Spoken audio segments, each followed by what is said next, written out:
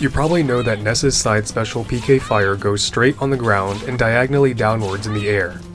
However, there is a unique tech where if Ness inputs side special such that he lands on a platform the exact frame that he shoots the fire, it will go straight instead of down.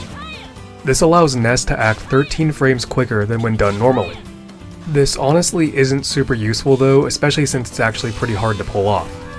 Even as someone who mains Ness, I have actually never done this intentionally. But what do you think? Does this have any good uses?